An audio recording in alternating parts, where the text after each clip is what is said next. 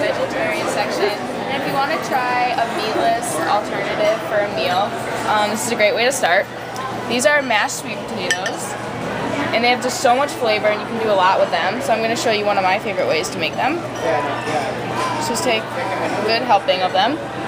And then we're going to add some yogurt. That might seem a little weird, but yogurt adds protein, texture, and creaminess. It's a great alternative to mayonnaise or butter.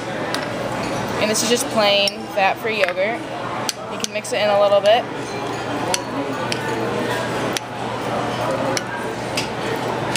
And then to add some fiber and more nutrients, you can add some cranberries. And the flavors just go well together too. And I also like to add some apples for a little more sweetness and some crunch.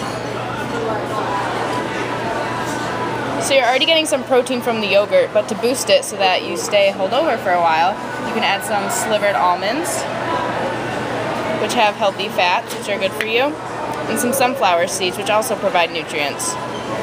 And as you can see, this plate has a lot of color, so really the more color you're adding, the more nutrients you're getting. So now you have a perfect meatless vegetarian meal.